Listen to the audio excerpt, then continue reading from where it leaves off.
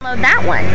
And then, like right now, we're on the entertainment pack, so if I go back, you'll see that each screen is really ideal for somebody who's interested in entertainment and all the news that's going on in the entertainment area. But I jump over to Socially Connected, and you're going to see that we'll be directly connected to our Twitter feed right on the front. We'll have our Facebook integrated. I tap there, and boom, there's my Twitter account. Scroll over here, and you see different games that we've got installed, telenav for Sprint, quick shots to your camera, barcode scanner, things like that. So what Sprint has done is taken the best of what's in the marketplace. We've got directly connected to our Facebook account there. Taking the best of what's out there in the marketplace and working with partners, develop packs that will help customers get comfortable with Android, get comfortable with Apple.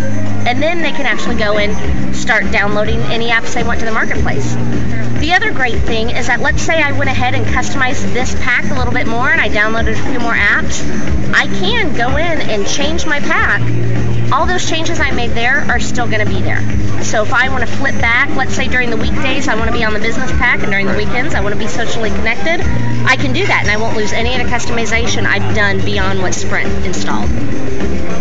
Is this free to the end users? It is. Wow. We have just launched Sprint ID on both the Samsung Epic and the Samsung Galaxy tab. We also have it on the Zeo, the Transform, a couple other devices. But yeah, it's free to customers. You just install it, and it doesn't really become intrusive. It just gives you one-click access to change your packs. And within a few moments, boom, now you've got everything you want to know about ESPN, and over here we're going to get back to our music.